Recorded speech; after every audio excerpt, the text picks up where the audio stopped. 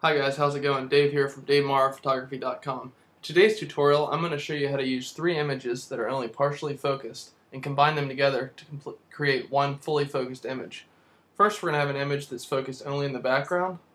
Then we're going to have one that's only focused in the middle ground, and one focused on the immediate foreground. Using focus stacking, we can blend them together and post-process them to get one overall sharp image.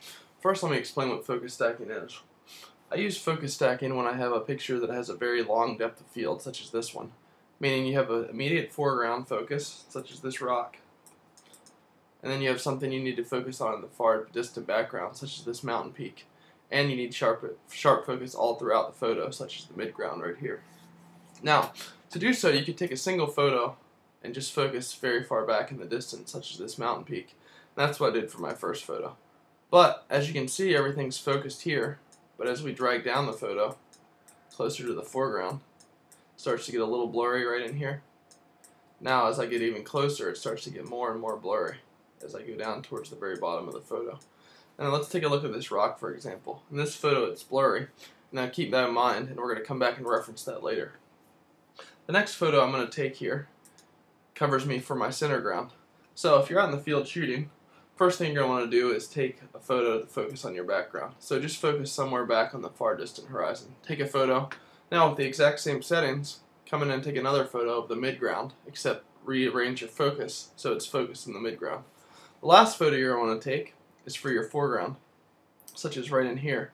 And I focused right in this rock area for this one. So let's take a look at this rock again. This is focused on the immediate foreground, and this is focused for the immediate background. And as you can see, this rock isn't very focused for the shot that I took, focusing on the very far background of this photo. So using all these photos, I can blend them together and get nice focus for the entire photo. I want to emphasize that you don't really need to use this technique on every photo.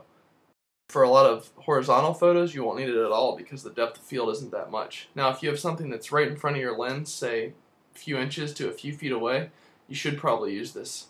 The best way to check for it is go ahead and take a photo focused at infinity or somewhere near your background, and then just zoom in on your photo on your camera and see if it's focused in the foreground. If it's not, you'll probably need to take another exposure for the foreground. So let's go ahead and get started with processing these focus stack photos. First thing I'm going to do is process my photo for the background, and then I'm just going to sync the rest of the photos to match it. So for this photo, I'm going to make it a little bit cooler. I took this in northern Norway, so I wanted to give off a little bit of a cool feel that was there that morning when we were taking photos. This was actually a really nice bright orange sky for the sunrise, but you can't really see it in the raw file, but I'll bring that out later in post-processing. And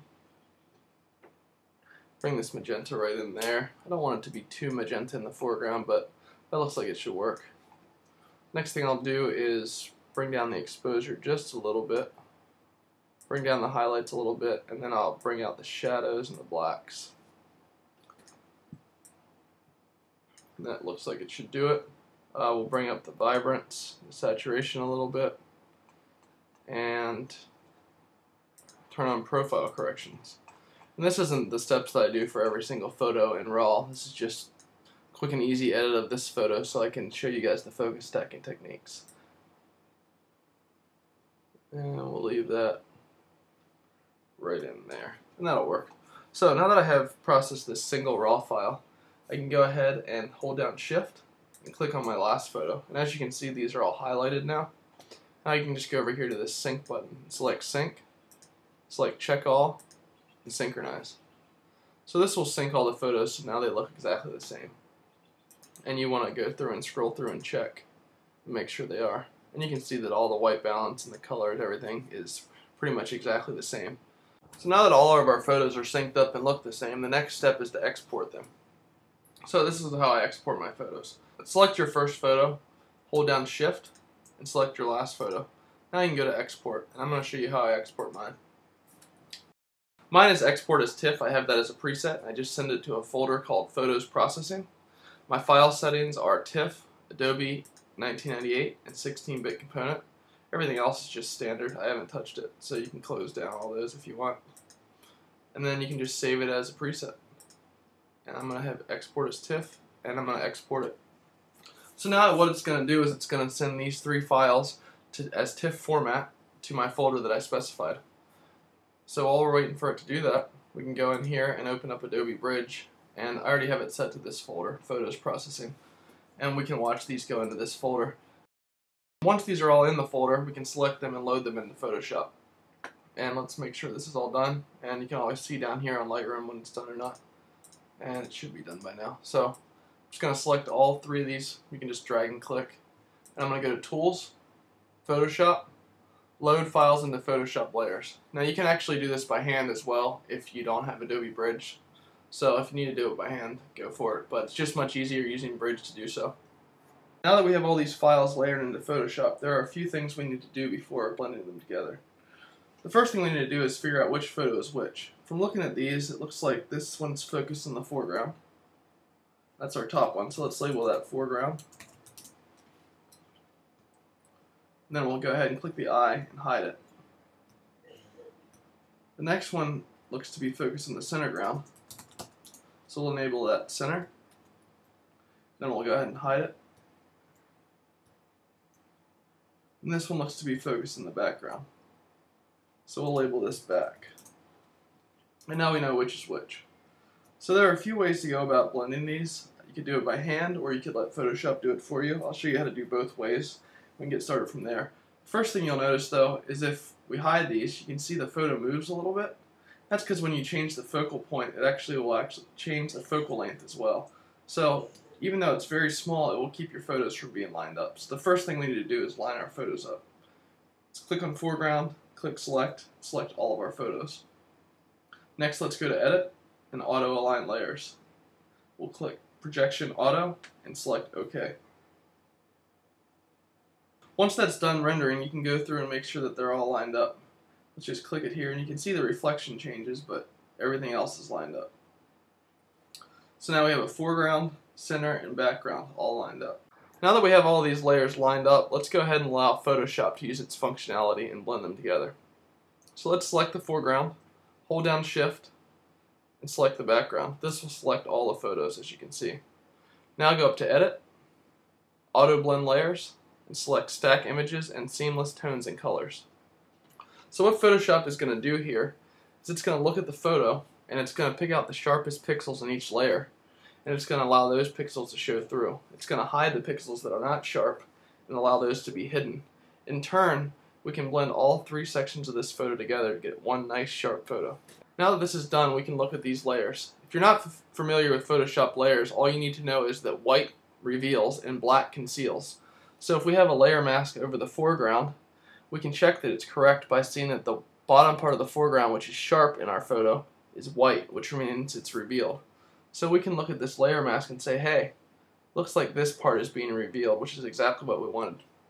Now we can go to the center photo, and we can see that the center part of the photo on the mask is white, which means that Photoshop blended through this nice sharp center portion of the photo, which is also what we wanted. The last thing is to look at the background. Now the background was just the top part of the photo, which is sharp, and as you can see, Photoshop left a white area up there, which means it blended through the mountain, which was sharp, and part of the clouds, which were also sharp, and that's exactly what we wanted. Now let's revert back to before Photoshop's blend process, and I'll show you how to do this by hand. Here's how I would do this by hand. First, I'd cover up this with a layer mask. Just create a mask. I can show you how to do that here. Select the foreground, go up here to Layer, Layer Mask, and Hide All. We're going to make a hide all on both the foreground and center layers. Layer, Layer Mask, Hide All. So now it's only showing the background layer, which is focused just for this part of the peaks. The next thing we're going to do is blend through this mask and show the part that's sharp in the foreground. So I'll just grab my brush, make it a little bit bigger. I'm going to go down here and select a white brush. There we go. Now I'm going to go with 100% opacity. You can see that up here. I'm just going to blend through this. And you can see over here on the mask it's blending through it. Now this is not going to do quite as good of a job as Photoshop because it's not actually going to compare pixels and blend through them. I'm just going to blend through it for what I think is best fit. I think that'll work. And now we'll go to our center part of our photo and we'll blend through that, the part that we remember being focused. So center part of our photo, just this was focused. So I'll blend that just a little bit in here. And let's see if we can go back here at all. That looks pretty focused back there, so that should work just fine. There we go. So that's all blended in now. Then the back we don't need to do anything to, because that's just going to show anything that's not blended through here. So now we have a perfectly blended photo there as well. So either way, we can now compress these down to have one photo. Now that we have this perfectly sharp photo, we can do a few more things to edit it. Before I edit, I'm just going to go ahead and hit Start Processing. This is actually where I'd start all of the color, contrast adjustments, luminosity mask adjustments, and all that good stuff in my photo. So just that focus stacking part was the very preliminary part. After that, all the fun stuff starts. That's just to get a nice sharp focus photo. As you can see here, where we've blended this photo through, there's some edges that didn't blend or line up correctly. So the first thing I'm going to do is make a duplicate of that photo. It's Command J. And I'm just going to hit Command T for free transform. And I think you can also do, see where transform is without a shortcut. Free transform. So just go to Edit, Free Transform. I'm going to drag those edges off. And the reason I'm doing this instead of cropping is because I want to keep my same print pixel dimensions. This is a 3x2 dimension, which is easy to print. And if I cropped it down, it wouldn't stay that same 3x2 dimension. So it works a little bit better to use free transform. So as far as focus stacking goes, that's pretty much the end of the tutorial. I'm going to go ahead and post-process this photo a little bit, so if you want to stick around and watch me do that, feel free to do so.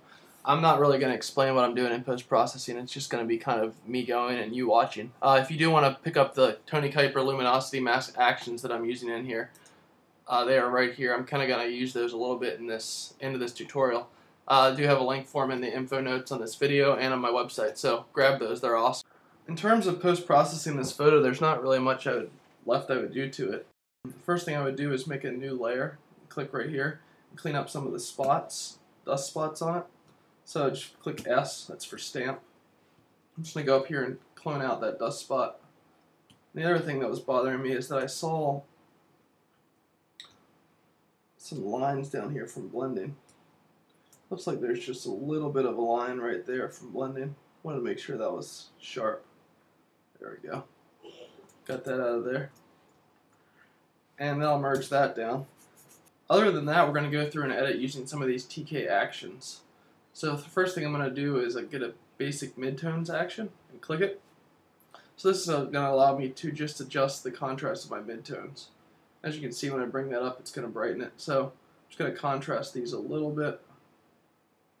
Bring up the darks, and then bring out some of those blacks. So that contrasted the midtones, and now I'm going to contrast the lights as well. And this is just a very basic post-processing session. Normally I would take anywhere from 1 to 3 hours to post-process a photo, but it's kind of just an overview of a few of the actions here. That's just going to add the lights. Now we can merge those down. Command E, and that'll do it. The last thing I want to do is just some light dodging and burning here and there. And just to bring out some of the light in the photo, I'm going to use my dodge tool on the highlights. And I'm going to use it at 4 or 5%. Very light. I'm just going to bring a very large brush in here. My light source was coming from this way, so I kind of just want to bring a nice easy dodge in there to brighten up some of that light coming in there. And we can check what it did here by hiding this layer. On, off. So that looks good. And then I might use the same dodge tool to bring some of that light in here a little bit at the same percentage. I think that light looks good. The last thing I don't really like about this photo is that it's a little bit too red down here. So I am going to desaturate some of that red. So I'll click on my saturation, drag it down a little bit, and then I'm going to hide that mask. And then I'll just apply it to the bottom of my photo here. Oop, I'm still on dodge tool. Need to go and brush. Then we'll just apply it to the bottom of the photo. And we'll go up to 100% right in there. And we'll use opacity to dial it down just a little bit. See how it looks. Yeah, that looks more natural. And the last thing I'm going to do, I'm going to use my TK actions again. And I'm going to use a vibrance mask. So what that's going to do is select the vibrant parts of my photo and just increase the vibrance in them. So I'm going to drag that up, and you can see it adds a lot of vibrance to the top part of my photo. Now I'm going to apply a group over that, hide it. Now I'll just mask through the parts I want. So I want this to be more vibrant, like that. And then we'll do some down in here. Maybe a little bit on the rock to bring some of that color back. There we go. I think that's pretty much good. That'll work. And from there we can just select the top layer, hold shift, select the bottom layer, and merge them all down. Now the last thing I want to do is get this ready for the web. So TK Actions also provide these nice web sharpening functions. These are all heights. So if I wanted to post this picture at 800 pixels high, I just click that button right there, and it sharpens it for me for 800 pixels.